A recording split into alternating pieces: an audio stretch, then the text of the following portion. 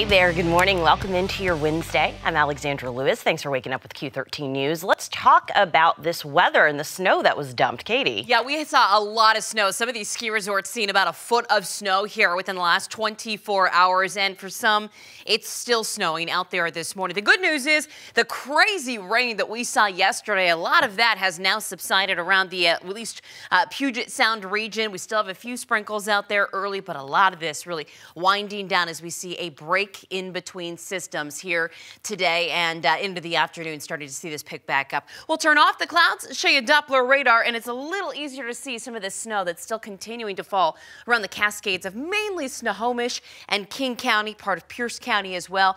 In the last 24 hours, Snoqualmie Pass seeing about 10, 11 inches of new snow. Chains have been required out there on the passes. Of course, they're still seeing some compact snow out there. And now another opportunity for a winter storm warning. Not in effect currently, but popping back up in effect as we headed towards later this evening through early tomorrow morning, and another wind advisory popping up on the coast as well. We're going to talk about this third storm that's approaching our area here later tonight and into your Thursday.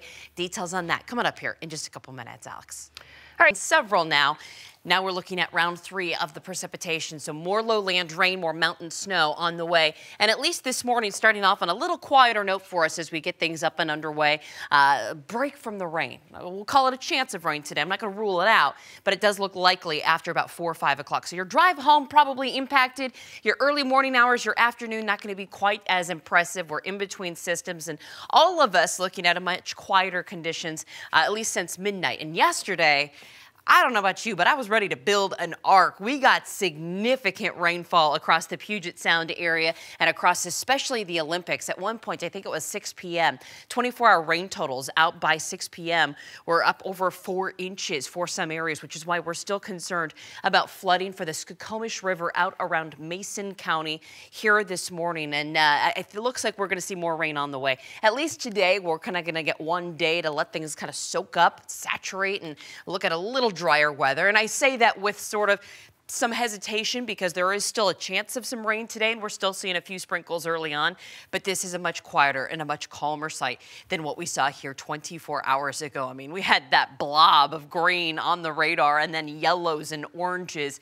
It was really coming down at times. So this is a dramatic improvement from what we've seen. Out at Snoqualmie Pass, the conditions have been kind of interesting so far this morning. I believe at last check it was still chains required for some compact snow that was out there on the roadway. Looking ahead, here's how we go through the morning. Here's 8 a.m. We're still seeing some snow out around the Cascades of hours all the way through the day. You don't want to leave home without the rain gear, but our chances do increase as that system approaches the coast first and then moves in towards the interior, the Sound, the Seattle area, the greater Seattle area by right about that late afternoon, early evening when you're driving home. And then we start seeing that snow piling up in the mountains again with that winter storm warning popping back up into effect starting at 6 o'clock today. And guess what? Surprise, surprise, we could see more heavy showers out around the coastal areas. I think they're ready to build an ark out there. I mean, it's just been wet here so far for our December. Friday, still looking at a few rain chances as well. There's that winter storm warning starting at 6 o'clock till noon Thursday. How much snow could we see?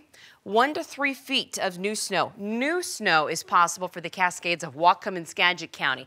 If you're out around Snoqualmie or Stevens Pass, that looks more like 6 to 18 new inches of snow. Regardless, pass travel is going to be very difficult. We're going to continue to watch this. The latest on that coming up in just a couple of minutes, Alex. All right, excited about those passes. Yeah, and a lot of snow up in the passes, and that's really the big story for us. But it's not our only weather stories. We continue to see some very gusty conditions, even yet this morning. It's almost 5 a.m., and we're still looking at some very gusty conditions from the system that we saw yesterday. Seeing those winds gusting out around Whidbey Island at almost 40 miles an hour, and then we've got those 20-mile-an-hour gusts out around Port Townsend, Arlington, and the Everett area, as well as Snoqualmie, seeing those winds gusting at about 20 miles an hour. It's kind of the break in between systems. We're not going to rule out showers at all today, but I think our chances are going to be much higher after about 4, 5 p.m. or so. So it wouldn't surprise me if you see something early, and I would definitely grab the rain gear. but it looks like we're kind of in that lull between systems. But there is another thing we're watching. We've got that winter storm warning popping up again. Yesterday's was allowed to expire, and that was that ended here early this morning. Now we're looking at round 2 in the wind department. A wind advisory starting up again. Same time as that winter storm warning, 6 p.m. It goes until noon Thursday. We're looking at those winds south from 25 to 35 miles an hour and gusts up to 50 out along the North Sound, out along the Washington coast. I saw a lot of viewer videos that were sent in to me on social media of some really choppy waves out around the Puget Sound area. Keep those coming. You're probably going to see more of that here starting later tonight and early tomorrow morning. Okay, where we are seeing a few of those showers are popping up out around the coast, out around Grace Harbor County, out around Jefferson, Clallam County, but it's been really limited, very isolated. Most of us waking up to overall drier conditions today.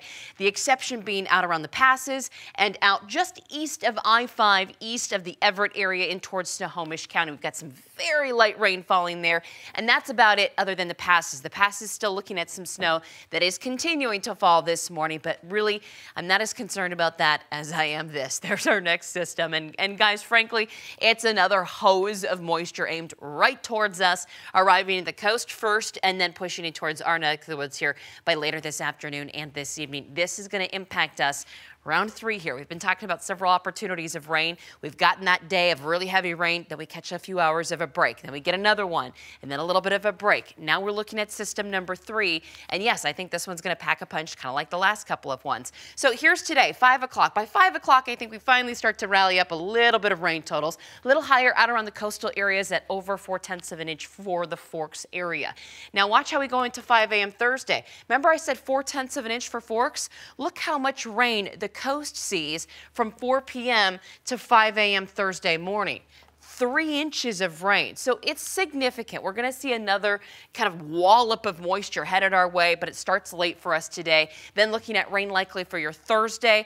I should also add it's going to be a little bit breezy into the afternoon today, and more rain likely on Friday. Temperatures do climb up a little bit more, but we are not out of this wet weather period. The good news, Alex, is that while we see this lowland rain, the mountains continue to see opportunities for more snow. And of course, hi there, good morning, just about 5 a.m. Thanks for joining us here. I'm Liz DeWicki. And I'm Bill Wixie, and we have a lot to talk about this half hour. The weather, again, a huge story this morning. Katie has that. Yeah, good morning, guys. And you know, we're kind of in between systems today, but we have got a strong storm, number 3, on the way here, starting as early as later tonight. So we're looking at a little bit of a break in between systems. We're at 43 degrees, and I'm not ruling out maybe a chance of a few stray showers today, a few lingering gusty conditions up around the Whidbey Island area and the North Sound.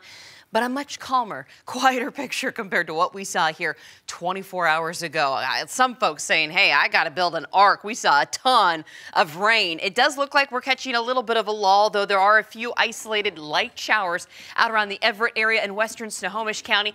I'm more concerned, though, about the snow in the higher elevations, King and Snohomish County, where it is continuing to snow out there this morning. And for some, waking up out around the Snoqualmie Pass area, you got about 10 new inches of snow up at the ski resort in the last 24 hours. We're going to talk more about that and a winter storm warning on the way later tonight, as well as a wind advisory. Neither are in effect right now, but we'll talk about them popping up tonight in just a couple of minutes. In the meantime, let's check the roads with Adam Gerke here this morning. And Adam,